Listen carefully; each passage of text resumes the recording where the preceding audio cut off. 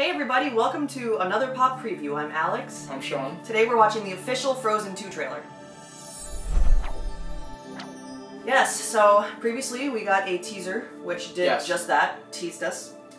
Sure did. Didn't really get much out of that, outside of the fact that it looks like there's another character, this young girl, that may or may not have some kind of like wind power, is sort of what we got from that. So obviously this universe that they're building is maybe a little bigger than we think it is. And Elsa's on, looks like some kind of island maybe that she's trapped there and she can't get off. But it didn't give us much, so I guess hopefully with this maybe we'll get a little bit more of a sense of the plot, which would be good. Yeah, so Sean still hasn't seen the first Frozen. No, but I will. That will be rectified by the time the Frozen 2 comes out. And we'll also we'll get another trailer, at least another, probably two more, maybe. Even. Well, I'm pretty sure we'll definitely get one more. Because this is November, so this comes out. So, all right, let's watch it.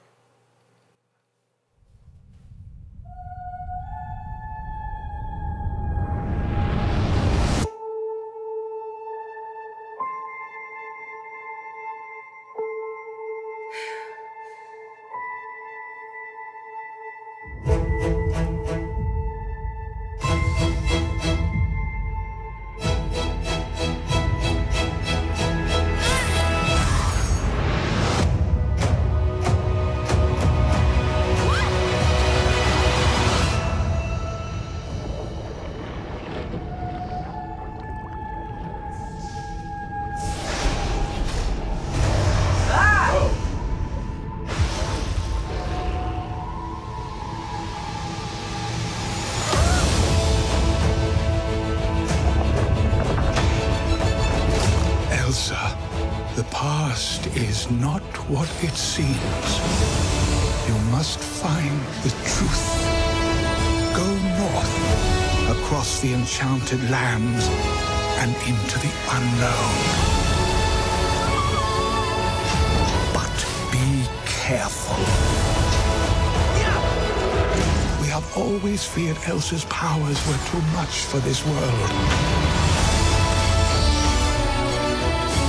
Now we must hope they are enough.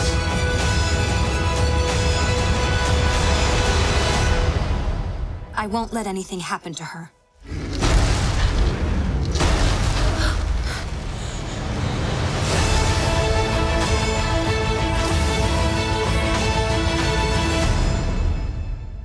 Okay, so a lot of the same. Oh yeah, first thing I was like, are we watching the same? Yeah, obviously that scene was the same. I mean, the music is like, this is not a kid's movie, you know, like very just cinematic, epic. Yeah, I was music like, a little girl's gonna be like, and a little scared watching this. The editing style too is you know, they cut to black and then come back and then cut to black. It's very unusual for, I feel like, a movie like this. But yeah, I guess like a lot of the original fans have grown up now, and maybe it's more appropriate. I suppose, but still, I mean, it's marketing to little girls still. Well, little girls can take it. I guess so. I mean, Jurassic Park was my favorite movie when I was 5, so like. Yeah, but you're you know. I'm not every girl. That's true. Yeah. But so there's a lot of people like me out there. That's fine, but so we didn't get that much more than we got from the teaser. Not that much more. Well, what we do know is there's something about Elsa's past, about her powers, about how that was handled, the origin maybe of her powers, that we're going to find out in this film. So there is some mystery surrounding her, and I might have like been tripping, but there's a shot. It's a great still. But there's a shot of a woman who I think is her mother looking out the window at the Northern Lights, like, because it didn't look like Anna. So I'll have to find the still. Maybe I'm just tripping, but maybe you are. Maybe you are. But it seems like it definitely is possible that we will get some more information about what exactly happened with her. So that's exciting. I mean, but it's funny, like, considering what you told me about the first one, how they've kind of, like, suppressed her powers. Now in this one, it's like, oh, I hope her powers are enough. Yeah. It's like, oh, yeah. irony. I mean, you know, she's out now. Yeah. So she doesn't have to she doesn't have to hide. She can let it go. So yeah, it's like, you know what? Why don't we just like Pun intended use... by saying let it go there. Obviously. So yeah, that's an exciting aspect, and then obviously we keep seeing these like symbol like diamond things with little symbols inside, and it seems like hers definitely represents like ice, and then I noticed like one I noticed like one of them, I think this was from the last trailer though where I paused it, but they're in that like big in this trailer they have like the big rock, like the monolith thing that is imprinted with it, and one of them looked like it almost had like a little plant on it. So that may further our fan theory that there are other elemental powers at play here. It looks like when they're in the forest, I mean, it looks like someone's controlling what looks like to be fire. So maybe there's someone who has wind powers, maybe there's someone who has fire powers. Yeah, it was like a purple fire. It looked more like a magic than it did fire. Well, I mean, it could. I mean, but it looks like pink fire, kind of, maybe, sort of. I have no idea. Well, we know magic exists, obviously, but we'll see. Obviously, but let's talk about the opening. Let's talk about this weird horse thing that was under the water. Yes. I know that it's like a mythological creature. I can't remember what it's called right now, but from Norse mythology. It's like a horse, the water spirit.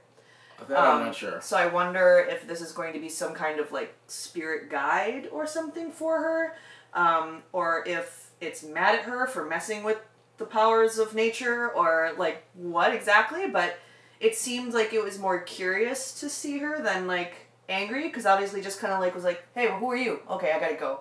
Bye. And then in her little, she does a little like dance thing.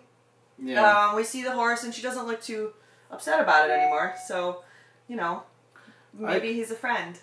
I'm wondering, like, is this maybe? I wonder if it could be like a dream sequence or something, too. I mean, because that's not impossible. I mean, I'm wondering why. I mean, where is she then? Yeah. Well, that's not impossible. That actually seems like something I would dream about. Like, oh my god, I'm trying to freeze this giant wave, and I just can't. I just keep falling in.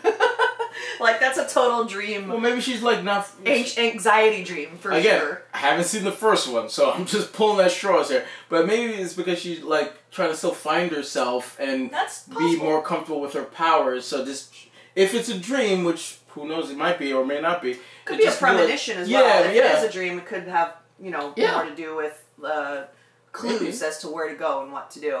If I'm right, I'd be like, oh my god, I got that right. Yeah. I'd be like super happy. But, you know, I mean, I'm not the biggest fan of Frozen, of the first one, but what I do like is that it seems like this is going to be they're expanding the world. You know what I mean? Seems that way. Because sometimes with sequels you get just the same thing again, and maybe we will get that, but at least it seems like they're really grabbing for other stuff. I mean, I'm sure Disney wants to do at least one more after this. So it wouldn't surprise me if we got, and it's alluding to newer characters, right? That maybe are they villains, maybe they're anti-heroes, and they have to team up with the two sisters, right? So like something like that wouldn't surprise me. So that you get if you have three girls, you get each of them would have a dress, a different one or something like that. So yeah. I can easily see something like that happening. Yes. But I have to admit, it doesn't look as... Cheesy is not the right word. It doesn't look as, like... It looks a little bit darker, which is making me want to see this more than the first one. But I know I have to watch the first one so I can fully understand. Not necessarily. No, I would prefer to, only because then I have a full grasp of what's going on, because if I don't, there's gonna be something that happens in the second one that will go right over my head. That if you've seen the first one, you're like, oh, I can fill you in. I know what they're talking about. Yes, you can, but I think to do the movie fully justice, the second one, which again, looking at these trailers and looking at the first set of trailers from the first movie, it's like, are these the same franchise? I know. Yeah. Maybe it's like what you're saying is like they're assuming that, because that came out a while ago. 2013. So you figure like girls that were watching it then are like a good almost 5-6 years older. Yeah. So, you know. So, So maybe it's good for them that they're doing it this way. But I can't believe it. I'm looking forward to watching it now. Yeah, well, you want to be in on all the hype. That's kind of like how I was with all the Marvel stuff. I'm like, maybe I do kind of want to see one of these, see what everyone's talking about here. Well, it didn't get me the first time because I was like, ooh, like Frozen. I was like, right. Well, if you don't know anything, well, yeah. Yeah, I was like, pass. But yeah, I also think it's fun, and like this is something that they're playing with a lot nowadays because like franchise is the name of the game. Right? Yeah, of course. So. I see a lot of franchises playing with this whole idea, and obviously the internet is a huge contributor to this. Fan theories about who really is so-and-so, or who's your real parents, or where'd she get her powers from, or like everyone's just kind of trying to figure out like all these little Easter eggs and how everything ties together. And so, to say like, oh, there's secrets in your past, like, that's intriguing. Tarzan. I mean, I don't even that would be, if that's the secret, that would be incredible. I don't even think, but I don't even think Disney, like, cares about that kind of stuff. But but I think what they do is they're very clever about it. They'll give you just enough information to keep that fan theory out there. But so not like we're gonna shun it completely, but we'll just sprinkle enough of that fairy dust on it so that it stays alive. Yeah. And you can like, well, can I fly? Can I fly? Will it fly? Yeah. No, not really, but it's just enough out there to keep it alive. No, totally. And also, but I mean, if they did want to just completely go all in, people would love that if they just started tying all of their movies together. Because people have been talking about that for years in terms of like fan theories, like, oh, Beauty and the Beast takes place while this is taking place, and et cetera, and fans find ways to tie things together, and I think maybe they'll go that way at one point where they really explain how everything's kind of connected, sort of, because I think they're just gonna leave it out there like that because it's just something for fans to do. Because once you admit to it, then you have to commit to it.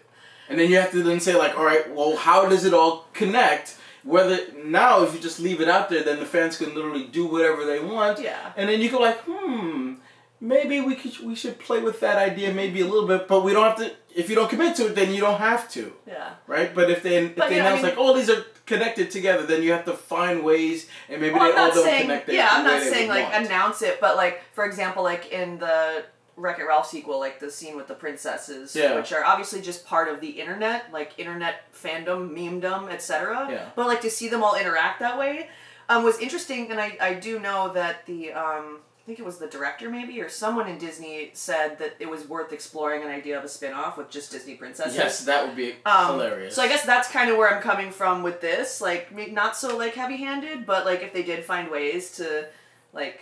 Yeah, well, I mean, you can literally just be in the internet and then just all there and they have an adventure to do, and then that'd be fine by me. But I like I said, watching this, I'll watch the first Frozen and I'll watch this. So I mean, that's our thoughts. What do you guys think? Did you enjoy this one? This trailer's a little dark. Are you guys okay with that, or is that a road that you want Frozen to go down, or you want to kind of say a little bit more light-handed? What are your thoughts? Let's start the conversation below. Also, like, subscribe, share, do all those great things. Make sure to hit that notification bell so when the next trailer does come out, I probably would have seen Frozen by then. I can give my thoughts on that as well as the next trailer that does come out. And we will also do a review on the movie when it does come out in November. Yes. That'll be upon us in no time. Yes, and then there'll be all little girls running around with even probably more Frozen dresses. And all the costumes. Singing another catchy or non-catchy song from this movie. Yep. Anyways, but until then, I'm Sean. I'm Alex. Bye, guys.